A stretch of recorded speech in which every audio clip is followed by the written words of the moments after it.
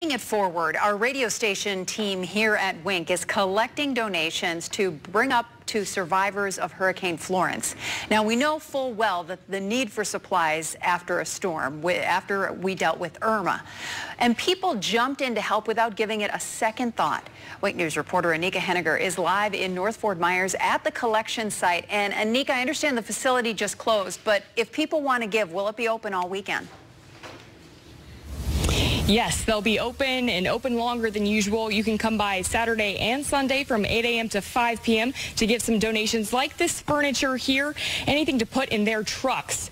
Now, the goal is to fill up 5 of those trucks and drive them to the Carolinas in the coming week. Crystal Clearwater is donating 1,000 gallons of purified drinking water plus over $16,000 worth of soap and cleaning products. They said many in Fort Myers community want to give back because of what they went through during Irma. You know that it's going to be shipped up there, taken to people who need it, and it'll make your donation very easy, and it'll make our trip that much more important. Anything that we needed during Irma, come bring it down here. 4940 Bayline Drive. Help us help them. Now, you don't have to donate big items like this. They're looking for non-perishable food, cleaning supplies, toiletries, anything you can give. Live in North Fort Myers, Anika Henniger, Wink News Now. Anika, thank you. Replace